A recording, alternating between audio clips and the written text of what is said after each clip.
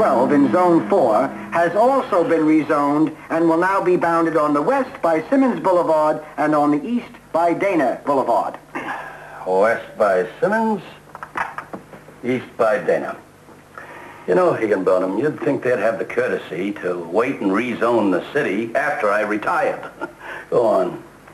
Subsector B is now Subsector A, and Subsector A has been enjoined by Subsector C, making it Subsector AC sector. Well, that puts the waterfront patrol over here in the park, and the motorcycle patrol will be here in the river. Higginbottom, this is ridiculous. Answer the phone. Captain Andrews' office? Yes, I will tell him. That was the dispatcher. Car 419 and car 29, both answering a call in Sector E, previously known as Sector P, are calling for a tow truck. Don't tell me they ran into each other. No, sir. Good. They ran into car 44. What was car 44 doing in Sector E? Looking for Sector P. Higginbottom, this rezoning is driving me crazy. None of my units know where they belong. In fact, one of them gets lost every day. Captain Andrews' office. Detectives Crook and Robinson are here, sir. Send them in. Send them right in, please. Let's have your report. Well, Captain, we have some good news for you, and we have some bad news for you. Which would you like to hear first? Good news. George, tell them the good news. We didn't get lost today. Let me have the bad news. Well, Captain, we checked out all the merchants on the north side, and none of them will admit that they're paying protection to Nick Slade.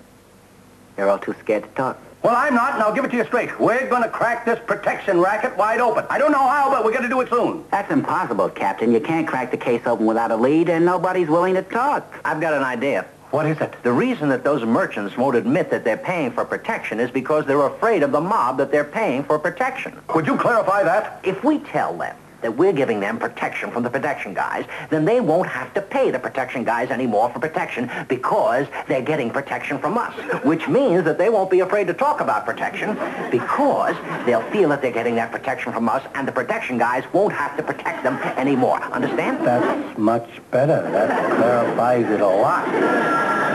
Captain Andrews' office.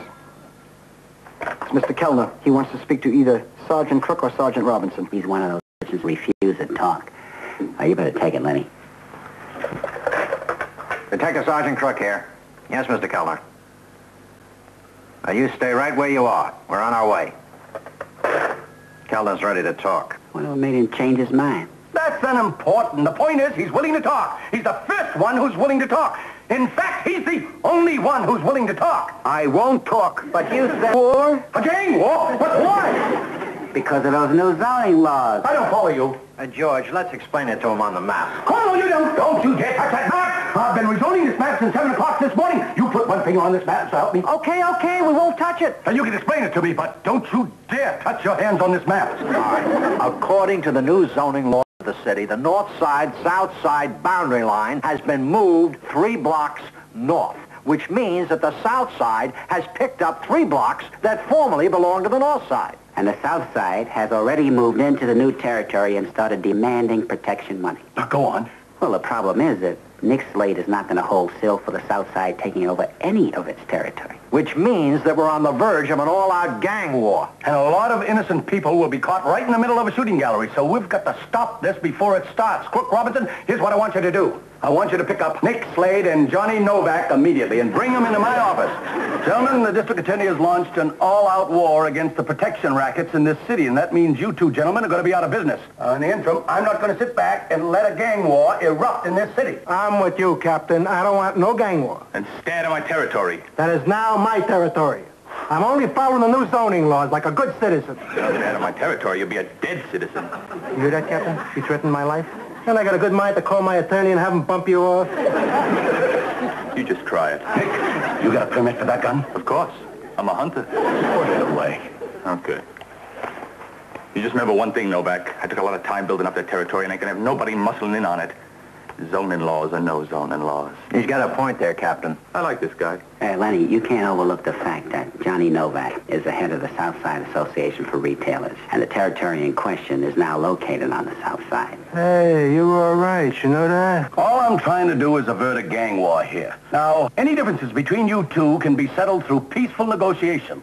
So you can settle this through arbitration. I'd be happy to arbitrate. Same goes for me. Good. So you pick somebody to represent you during the arbitration. I'll act as mediator. You? Yes, me. I'm a law enforcement officer, and the safety of the citizens of this city is my responsibility.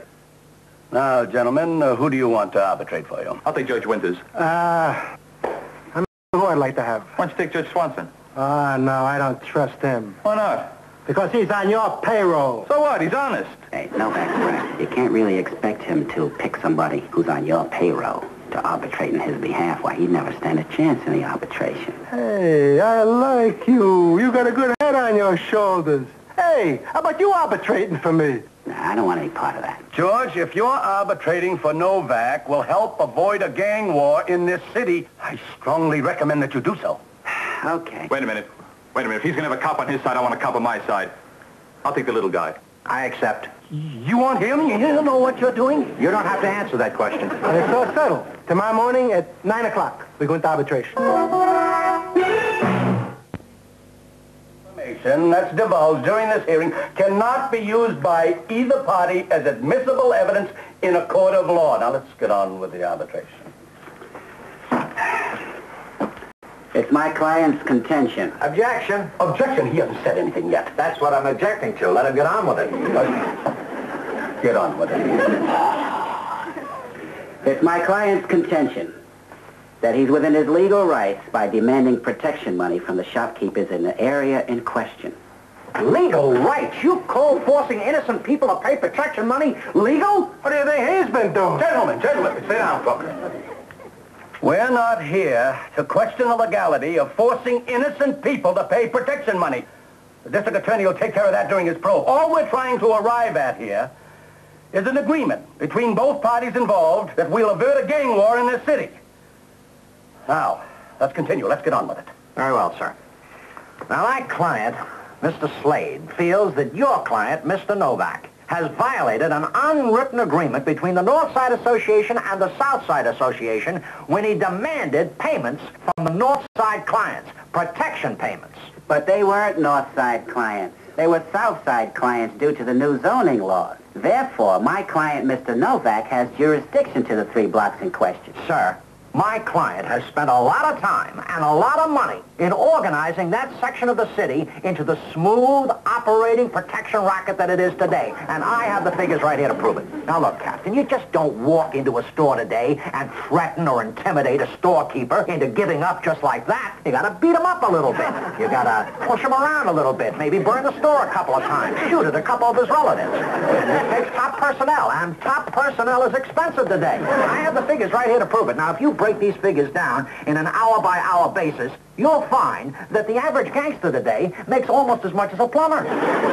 Let me see those figures. All right there, Captain. Captain, we don't even care what those figures say. The point is that the new zoning laws give my client the right to do business in those 3 blocks that are now part of the south side of the city. That's a legal loophole. If your client wants to do business in my client's territory, then let him pay some sort of reparation. That's right. You want to do business in my territory? Buy me out. We don't have to buy you out. You are already out. Oh, really? Well, just try moving into our territory and see what happens. Just try it. You can threaten all you want, but my client's not going to pay 1 cent for what's already his, right? Right. Is that your final offer? Final. Okay, that tears it. Come on, Nick, we're walking.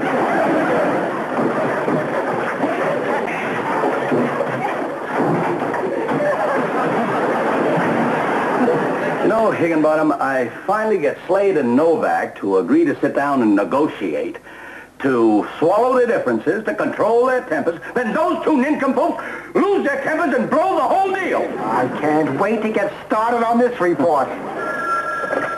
Captain Anders' office. They're here. Well, send right in. Send them right in, please. Captain, wait until you hear this. We've got something to tell you that's going to make you very happy. I accept. You accept what? Your resignations. We're not resigning. You just told me that you were going to tell me something that would make me very happy, and nothing would make me happier than you resigning. Oh, no? Tell him, George. Well, we took Slade and Novak back after the meeting. We had a long talk with them. And we got them to agree to meet again. Not with you two, they're not. They're not meeting with anybody. They're meeting alone at the Valentine Warehouse at 4:30 this afternoon on Chicago Street. And they agreed to come unarmed and without any of their men. Captain Andrews' office. It's Louis Loomis, one of our underworld informers. Loomis works as a mechanic in the garage across the street from the Valentine Warehouse. So it might have something to do with the meeting between Novak and Slade. Let me have it here, come on. All right, Louis, what do you have? What? Where? When? All right, Louis, thanks. Slade is setting a trap for Novak. What? Plans to ambush him. Where? At the Valentine Warehouse. When? At 4:30, when Novak shows up for their meeting, Slade's going to get there 5 minutes early. When Novak walks in with his men, Slade's going to let him have it. Well, we got to call Novak and warn him. It's 4:15. Novak must already be on his way there. All right, Cook, Robinson, get down to the Valentine Warehouse and warn Novak about the ambush. Right, sir. Captain Andrews' office. It's Louis Loomis again. Oh, let me have it. Yeah, Louis. What is it? Yeah, thank you very much. What is it now? Novak found out about the double cross, and he's going to turn the tables on Slade. What's he going to do? He's going to get to the Valentine Warehouse with all his men before Slade arrives. And when Slade arrives, Novak's going to let him have it. Contact Cook and Robinson. Tell him to get there and not to warn Novak, because Slade's going to get there before Novak. Tell him to warn Slade and not Novak. Captain Andrews speaking. It's Loomis again. Yeah, Louis, what is it? What? When? Now? Thank you, Louis. Slade and his men just came in the back way of the warehouse, and they're staked out behind some crates. Yes? But while Slade was coming in the back way, Novak and his men were sneaking in the front way. You mean they're going to have a shootout? Not yet, but both gangs are in the warehouse. Slade is staked out at one end of the warehouse, and Novak and his men are staked out at the other end. Neither gang knows the other is there, and they're waiting for each other to show up. Then whoever goes through that door is going to get it from both gangs. Right, that'll be Cook and Robinson. Hey, come on, contact them right away and tell them not to enter that warehouse. Yes, sir. Excellent job in handling this case. You've opened the gates so the district attorney could plow straight ahead with his investigation of the protection rackets in this city. And now, I've got a special surprise for you. What's that, Captain? The commissioner is on his way down here to present you both with the highest award that this department bestows upon its men. Yes, Higginbottom. Oh, show the commissioner right in. Sergeant Cook, Robinson, stand up right there. Commissioner Norton. Sit. Up.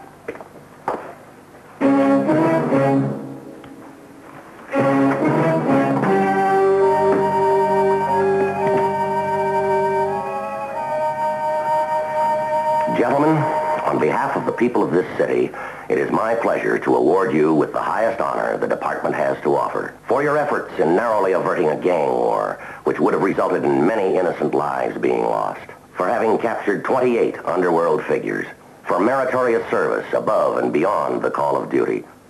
Sergeant Crook, I now present you with the Medal of Merit. Pardon me, Commissioner, but if you don't mind, I think my partner should get the medal first. Very well. Thanks, Commissioner, but actually I think my partner should get the medal first. It was his plan that allowed us to capture those guys without even firing a shot. As you wish. Forgive me, Commissioner, but my partner is trying to be very noble. I mean, I couldn't have done the thing at all without him. I really think he should get the medal first. Why don't we do it alphabetically, Commissioner? Actually, Crook comes before Robinson. Good idea. But George comes before Lenny. See, when you're going alphabetically, you don't go by first names, you go by second names, right? Look, George, let's not make a big hassle out of this whole thing. It's just that I think that you should get the medal first, that's all. Well, you've got your feelings and I've got mine, and I think that I'd like to see you get the first medal. Well, that's very nice of you, George, but no, it's out of the question. Out of the question, Commissioner. Captain Andrews, how long have these men been in your command? 6 years, Commissioner.